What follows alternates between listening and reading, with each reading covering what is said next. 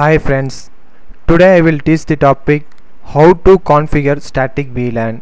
In static VLAN, we can create different networks based upon the switch ports. Here we can see 2960 Cisco Catalyst switch can be used. Here first 5 ports can be assigned to network 1 and next 5 ports can be assigned to network 2. We can see the IP address 200.200.200.0. In local area network, we can assign the subnet mask 26. 26 can be mentioned as 255.255.255.192. 192 can be calculated as 128 plus 64. So last value we can add it as 64. So each local area network we can assign 64 IP address.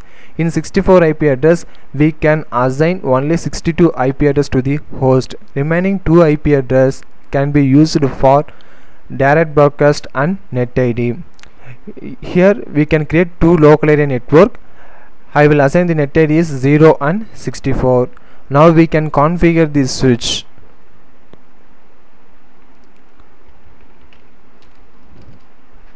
Okay, in default all Cisco Catalyst switch have one VLAN 1, 1002, 1003, 1004 and 1005. These 5 VLANs are predefined VLANs. So these 5 VLANs can be predefined in all Cisco Catalyst switch.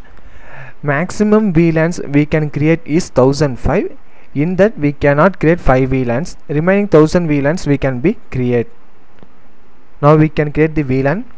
Go to the global mode, configure terminal. In short form we can give config t. Okay, VLAN ID. Here we can see the VLAN ID can be created as 1 to 1005. Here 1, 1002, 1003, 1004 and 1005 are predefined VLANs. So we cannot create that VLANs. So remaining VLAN we can be create. Here I will give 10. Next I will give the name of that VLAN. Name I will give CSC exit VLAN 20, because I will create 2 different networks. So for that purpose only I will create VLAN 10 for one network and VLAN 20 for another network. The name of the VLAN 20 is IT exit. Now we can see the VLAN. Go to the privilege mode and give show space VLAN. Here we can see 10 and 20. The 10 name of the VLAN 10 is CSC and name of the VLAN 20 is IT department. So in default all the Cisco all fast Ethernet ports and gigabit Ethernet ports are in VLAN 1, that is native VLAN.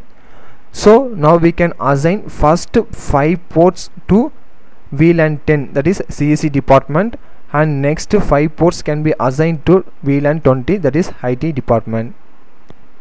Okay, the switch can be connected to the PC. That ports can be assigned as an access port. So now we can assign that ports as an access port. Configure terminal. So first 5 ports can be assigned. Assigned as an access port, and that ports can be assigned to the VLAN 10, that name as CSC department. So each time we can give interface fast Ethernet 0/1, interface fast Ethernet 0/2. So instead of that we can give interface. In short form we can give int, and here I will give range.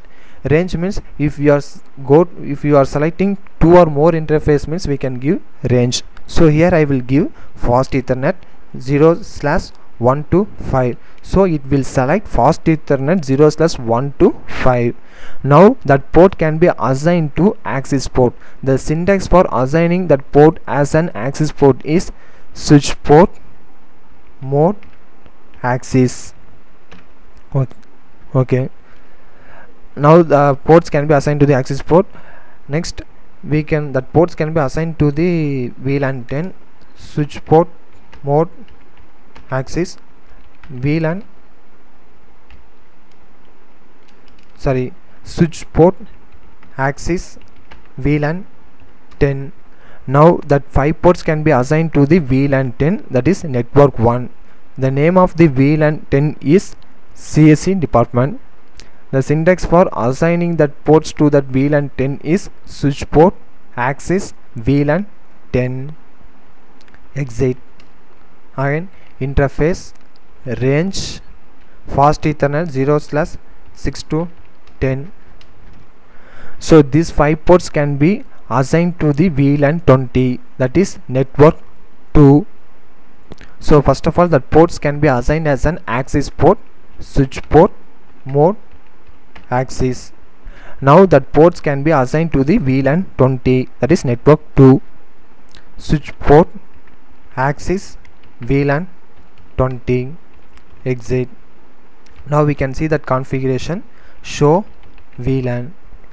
Here we can see first 5 ports can be assigned as access port, and that 5 ports can be assigned to network 1, that is VLAN 10 named as CSE department. Next 5 ports can be assigned as an access port, that ports can be assigned to the network 2 named as IT department. Now 2 networks can be created in this switch. First 5 ports can be assigned to network 1, that is VLAN 10 named as CSE department, and next 5 ports can be assigned to VLAN 20 named as IT department. Now we can assign the IP address to each network. So I will assign 200.200.200.1 1 can be assigned as an default gateway. So subnet mask is 192. 200.200.200.1. In second IP I will assign 200.200.200.3. subnet mask is 192. default gateway is 200.200.200.1.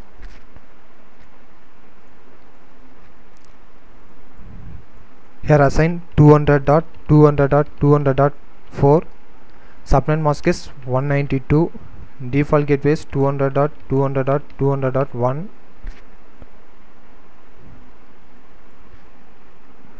200.200.200.5. subnet mask is 192. default gateway is 200.200.200.1. here I will assign 200.200.200.6. subnet mask is 192. default gateway is 200.200.200.1.